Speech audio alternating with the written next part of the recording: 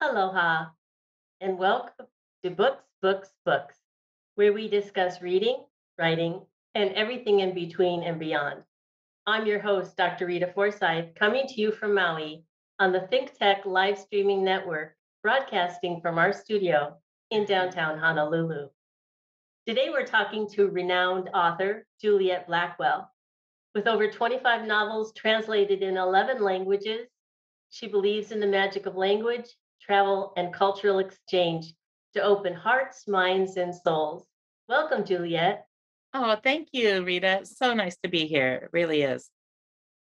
I'm so impressed with your work. I haven't read all of your books, but I've read a lot of them. You penned the New York Times bestselling Witchcraft Mysteries, the Haunted House Renovation series, and I know the Art Lovers Mystery series was nominated for the Agatha Award. Congratulations for that. Oh, thank you. Thank you. Yeah, that was the first book in that series was the very first book I ever wrote, and it was nominated. So that was Oh, really nice. how That was like a exciting. little plunge into the mystery world. It was very fun. Yeah. I'm also impressed that you live in a 100-year-old house with extensive botanical gardens in Northern California, and you spend a lot of time in Europe and Latin America. I imagine you find inspiration in those places with the people and the culture. Oh, always, always. Yeah, I think you had mentioned that I believe in the magic of travel and cultural exchange, and I really do. I think there's nothing quite like being in a different country and seeing that people do things differently and they see the world differently and they have different histories. They come at things very differently, different religions. I find that I'm also as you know, I was an anthropologist. I was trained as an anthropologist, so I think it's probably in me very deeply to want to just see how other people do things and connect in that way. So you studied to be an anthropologist before you became a writer? I did. I actually I'm still ABD. I never got that dissertation done. But went on to other things and started writing fiction, which is a heck of a lot easier than writing academic dissertations. So my hat's off to you, doctor. It's a, that's fiction is a very different animal, but when I first started writing fiction, it was such fun because I didn't have to make any footnotes. I didn't have to look things up. It was really fun and very freeing that way. Well, how did you get started? What inspired you to become a writer of fictional novels? I think it was just because I've always been a reader. Mm. Um, Apparently, I don't remember this, but I have friends from college who said that one day I would write a book. That I Uh, used to say that, and I don't remember saying that, but apparently I said that.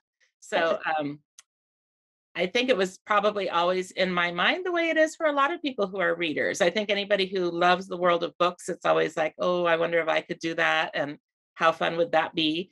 Um, so yeah, so I had given up anthropology and I was working actually as a faux finisher and painting murals. I was a professional artist for a while. And I was working in San Francisco in an old mansion in Pacific Heights in the middle of the night, one night, and thinking to myself that I heard somebody in the what was supposed to be a vacant building.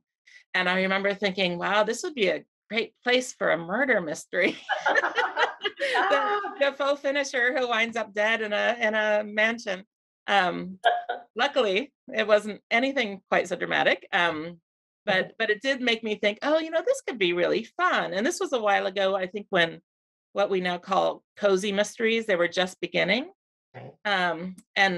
And I had read a series that featured a woman who was a chef, and then I remember thinking, oh, I wonder if there's someone who's a faux finisher who has my job, because my job was a lot about going in and out of really expensive homes. And one thing that happens when you're working in someone's home is they often live life around you. They sort of forget that you're there and say things in front of you that Oh, perhaps they fascinating. wouldn't always say. So I just thought, oh, this could be a really fun main character. And then the other thing is I've always been fascinated by art forgery. So I I made the protagonist, Annie Kincaid, is an ex art forger who's trying to go straight as a faux finisher. So that's the conceit of that first series, which was really fun. Really fun. I want to go back when you were talking a little bit about your travels and learning how different people live in different cultures. And, that's the power of books. And that's what this program is all about, how books can bring you places that you maybe can't travel physically. And your writing sure does that for me. Thank you. I appreciate that. Yeah, I mean, now that I write the books, so many books my mystery series are all set in San Francisco, but now I also write books set in France. And I know that perhaps especially the last couple of years, people have really wanted to do some armchair traveling. And that's really fun to be able to share some of the places I've been with True. readers. That's really, really fun. A staycation with your novels. Yes, exactly. And speaking of France, you're going to read one of my favorites, Letters from Paris. And thank you for reading a few pages for us. Of course, of course. Would you like that now? Yes, please. Okay. Okay. And as you're setting up, I know your mainstream fictions are often dual timeline, contemporary, and historical. So that's fascinating. They are, they are. Yeah, I enjoy writing a contemporary story and then having some sort of historical mystery that connects to modern day times. Um, Partly it's just because it's fun. It's fun. I've always loved old things, and it's really fun to have people go in search of something from the past. But of course, I think the past reaches out and affects our present, whether we know it or not. And so I really enjoy that aspect of things. Yes. Wonderful. And in Letters from Paris, yeah, it is the contemporary story is a woman who decides to go to Paris on this quest to find the origin of something that she found many, many years ago as a young girl in her grandmother's attic. And she's from a small town in Louisiana. And so the bit I was going to read is actually from when she's a small girl. She's a young girl, and she's hiding in her grandmother's attic because her cousin's mean to her, and she's just up there. And she's had a hard childhood up to this point, but her grandmother's sort of her savior. And so one of the reasons she goes to Paris is that her grandmother actually urges her to go. Um, so I'll just start reading a few pages. The oppressive heat drenched her in perspiration within moments, but Chance cherished the privacy, the thrill of having a secret lair. She'd passed lazy, stifling summer afternoons up there with a big jar of sweet tea, safe from Jessica and her gang, pawing through what Mama called the treasures of a lifetime, even though it was mostly junk. Old albums full of curling photos and faded snapshots. She always searched for photos of her mother. And mildew-scented baby clothes, boxes containing bowling trophies and military papers, and an old pink crib missing two spindles. But then she spied the wooden crate. It was shoved up under the eaves, way back behind cardboard boxes that once held dog food or laundry detergent, but were now crammed with school papers and yellow doilies and handmade Christmas ornaments.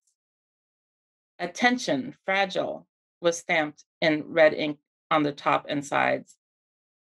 Manipuler avec attention. A return address read Moulange Lombardie, 17 Rue de la Huchette, Paris, France. Paris. Excitement surged through her. She tried prying the crate open with her bare hands, ignoring the pinch of splinters. No luck. Then she rummaged around until she unearthed a metal wreath holder in the box of Christmas supplies. She shoved it into a tiny gap under the top of the crate and used all her weight to push. With a loud screech, the rusty old nails gave way. Chance lifted the plank. Inside was a mix of sawdust and newspapers and crumpled up scrap paper. She swept them aside and caught her breath at what was revealed. Asleep right there in the box was the life-sized face of a lady. Her eyes were closed, but she smiled, just barely, as though she knew a secret. She probably used to be beautiful, Chance thought. But the sculpture had been broken into half a dozen pieces, ugly, jagged fissures running across her otherwise smooth white forehead and round cheeks. What a shame. She would have looked pretty hanging on the wall, maybe over the TV so they could look at her during commercials. Right next to the free calendar from the bakery in town, Remy's old army photo and a blue, black, and green finger painting of a spider in its web that Claire had made in second grade and Mama had framed and hung with pride. Chance stroked the mask's fragments, feeling their curves and contours under her fingers. The pieces were heavy, made of thick plaster. On top, they were slick with a satiny sheen as though sealed with varnish. But when she ran the pads of her fingers along the edges of the broken bits, they felt gritty and raw, putting her in mind of the rough gray rocks that scraped at her bare feet when she climbed over them at the beach. Chalky dust coated her hands when she pulled away. Chance rubbed the white powder between her thumb and fingers, wondering who the lady was and how she came to be in her mama's attic, all the way from Paris. Chance hesitated, then glanced over her shoulder to be sure she was alone. Of course she was. No one but her ever came up here, but still. She squeezed her eyes shut, blew out a long breath to help her relax, then reached out both hands and laid them on the lady's broken face, waiting to see if the figure would talk to her. This was exactly the sort of thing that made Chance weird, a misfit, and invited the wrath of Jessica. No wonder your mommy killed herself and tried to take you with her. Chance knew that, but sometimes it worked. Sometimes when she had been hiding from her father in the little triangle formed by the couch shoved up against the wall, she would hold one of her mother's old handmade clay figurines, a little pig, an elephant, a harbor seal. Close her eyes and hold her breath, and she could feel them move, come alive, just for her, right there in the palm of her hand. And they would whisper to her, "You will be all right. You're not alone. You are a miracle." So now Chance closed her eyes, laid her hands upon the face, and concentrated. Chance was patient. She waited a long time, but the lady refused to speak. Maybe it only worked when it was something her mother had made, Chance thought. Maybe this was her mother's way of speaking to her from beyond the grave. But quiet or no, Claire liked the face in the box. The lady looked so kind, so gentle, and she sure did look like she had something to say, but that she would take her own sweet time to say it. Chance wondered. Maybe she remained mute because she was broken. What if she brought up some of the glue from her craft box? She could piece her back together. Chance turned her attention to the papers surrounding the sculpture. One after another, she smoothed them out against her thigh, sticky with sweat. She tried to make out the words, but though Maman insisted on speaking Cajun at home, Chance was still learning to read and write in French. But she sounded the words out as best she could. One paper seemed to be an old grocery list. She recognized a few words: haricots verts, poireaux, pommes de terre. A handful of scraps appeared to be phone messages, receipts, rough sketches of faces and hands, a list of measurements. And then she spied the letter. It wasn't much of a letter as far as letters go. It had been torn in two, but Chance rifled through the box and found the second part. The hows were easy enough to match. The calligraphy set it apart from the other scraps. The writing was slanted and dramatic, hard to read. The ink had faded to an earthy sepia tone, and the paper yellowed, as though over the years the two hues had reached out to each other, trying to merge. The heavy paper had been folded once and dated 26 février. No year, no context, no address on the letter. Written in French, it said, "My love, my dearest, Olivier has agreed to help. We can wait no longer. We must act. I will be waiting. Take nothing with you." In a different handwriting, less sure with ink splotches, as though written by someone unaccustomed to holding a pen, were the words, "He will never let me go." Chance turned the paper over, then emptied the wooden crate, searching for more, but that was all there was. Her hand shook as she reread the letter, sounding out the words. It was something special. She was sure. Maybe this was it, Chance thought. Maybe this was the secret, the special purpose for which she had cheated death. "Tell me again, Maman," Tell me about my mama when the car went off the road. Why didn't I die too? The Lord's got something special planned for you, Chance. You mark my words. You're a miracle, Shaw. Don't you forget it. Those last words were her grandmother speaking to her, of course. I don't know how you knew this, but that was the favorite part for me of that book. So Oh, is that I was, right? I was so excited. Oh, that's wonderful. Yeah, that was absolutely my Aw. favorite part. Um, Aw. so I have a question. So, because I kept reading after that, of course, and how do you mesh the backstory of Chance as a little girl and her adult adventures in Paris? You know, I think that Chance, and she also goes by Claire now, but Chance was her nickname when she was small, and she did have this very tragic beginning where her mother drove off the road and was it was perhaps a suicide or perhaps not, and but Chance was saved, and so her grandmother and then her father turns out to be an alcoholic, abusive alcoholic. So she goes to live with her grandmother, and her grandmother keeps assuring her that she was saved for a reason, that she had something special to offer. Um, so then when we see her as an adult, we first meet Claire when she's working in Chicago, and she has a lucrative job. She's been able to help her family. Her family's a very working class family, so she's been able to help them with a very good job in Chicago, and she's happy about that. But I think part of her has always felt that she was actually saved for a reason. That when her grandmother kept telling her that there was something special about her.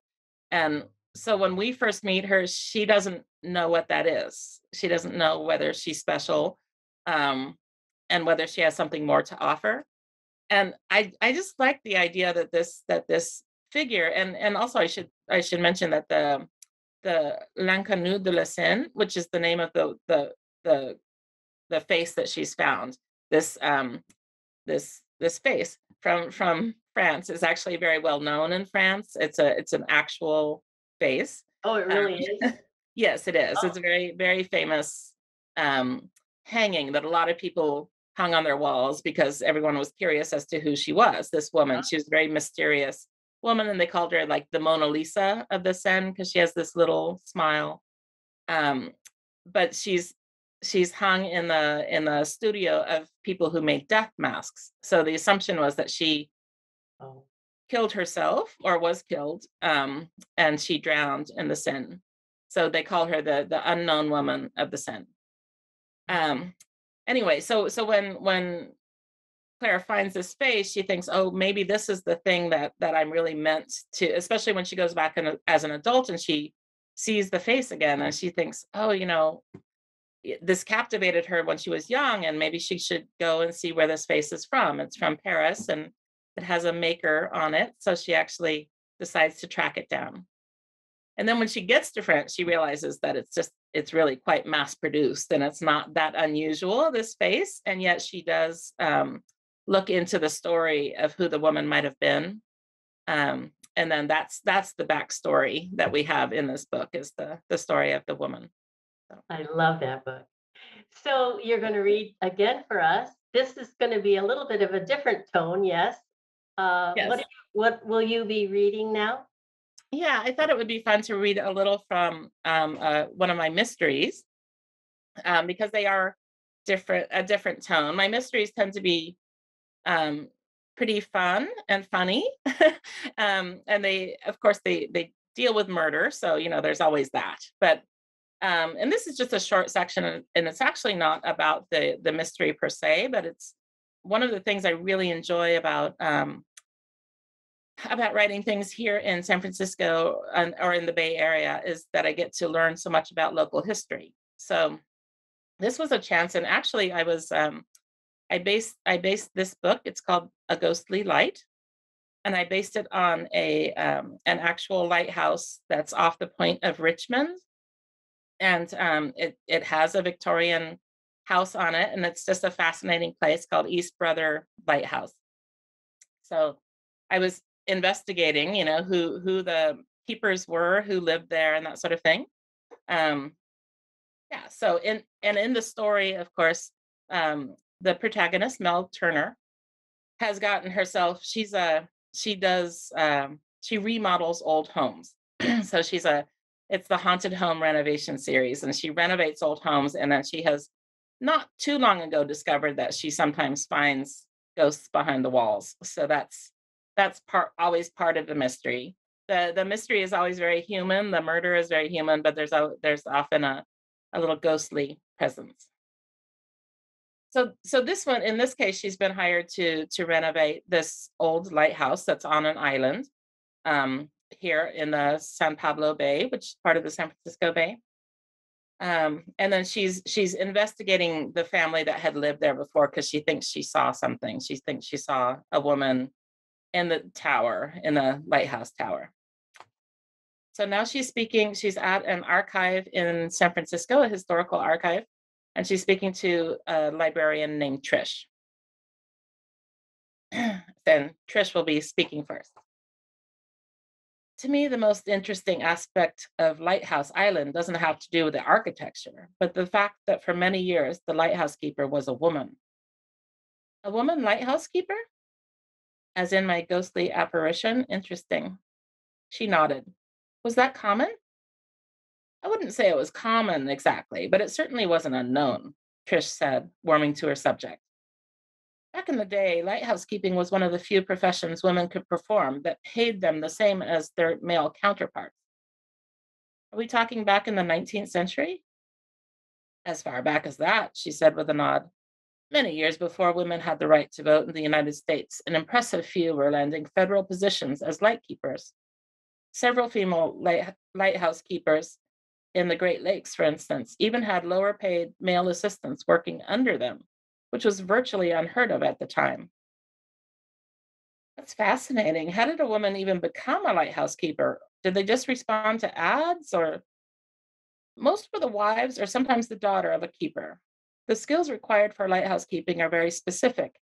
Not only did keepers have to have knowledge of the lamps and the clockworks, but they also needed the dedication and grit it took to live in isolated, harsh locations battered by winds and rain, and the bravery to climb the tower during a storm and scan the waters looking for trouble. Most times, the official male keepers were assisted by their wives, especially when there wasn't an official assistant keeper. And for instance, when they were sick or as they grew unable to climb the steps, that sort of thing. Upon the keeper's death, his wife or daughter sometimes applied to take over.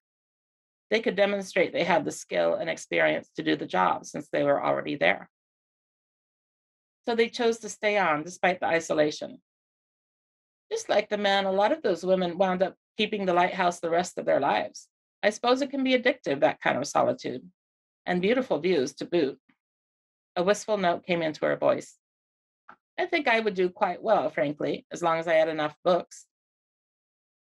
And that reminds me of one thing I read. The lighthouses had their own little lending library of sorts. A box of all sorts of books, novels, poetry, the Bible, would be delivered by the regular supply boat or the tender ships. After a few months, they would swap out the box for a new one. A lighthouse bookmobile. How cool is that? I used to love the bookmobile when I was a kid. So, can you tell me anything about the woman who kept the bay light on Lighthouse Island? This is what I'm telling you. There was some information on her in the stolen file. I could practically see the wheels turning in Trisha's head as she stared at her computer monitor, clicking her mouse furiously. I'm sure I could dig up some names and dates if you could give me a little time. But boy, it steams me that somebody would steal that file. What's the deal? We digitize as much as we can, but scanning everything in the collection is a huge project, and it's not as if the Historical Society is rolling in money. Those files always have tidbits of information not found elsewhere: newspaper clippings, archival notes, ephemera we haven't had time or resources to upload. What this society needs is a sugar daddy. Wait, here she is. I remember because the names were so interesting and so apt. From 1899 to 1905, the official keeper of the Bay Light was George Vigilance. The job then went to his wife, Ida. Did they have any children? According to this, they had one son, Franklin Prescott Vigilance, but I remember now. Remember what? He let out a sigh. There was a tragedy. Their young son disappeared, and George had an accident while looking for him and died. The boy disappeared, probably drowned. It was a common hazard, as one might expect on an island, but young Franklin's body was never recovered. And his father, George, died while looking for him. According to the report filed with the Lighthouse Authority, his wife, Ida, said that George was working on the clockworks at the top of the tower when he thought he spied little Franklin's red and white striped shirt on the shoals. He ran to find him, but in his haste tripped and tumbled down the lighthouse steps, all the way from the top, breaking his neck. Ida found him at the bottom of the stairs. There was a lot of that going around. Trish looked up from the computer and blinked. And Ida took over after George's death? I asked. She nodded. Ida Vigilance was the official keeper for the next 10 years. I was betting that Ida had stayed on at the Baylight a lot longer than that. I suppose it wasn't absolutely certain that the vision I'd seen at the top of the tower was Ida Vigilance, but it made sense. And I was going to assume the little boy who pointed to the tower was Ida and George's young son, Franklin. So Ida remained on Lighthouse Island alone, true to her name and ever vigilant, lighting her lamp, mourning her husband, and searching for her missing son for 10 years. That would be enough to drive the most down-to-earth person around the bend. There you go. Great way to end. Well, it was such an honor having you read to us. It's, having the writer read their own words is amazing. Well, I that's appreciate that. I don't think I'm the best reader, so I appreciate that. I hope it was all right. it was really a wonderful experience. So thank you. Well, thank you. Well, that's all the time we have today. I want to thank Juliet Blackwell for being my special guest, our broadcast engineer, our floor manager, and Jay Fidel, our executive producer. A special mahalo to our underwriters, and thank you for joining us. Books, Books, Books will be back in 2 weeks. Until then, read, write, and create your world.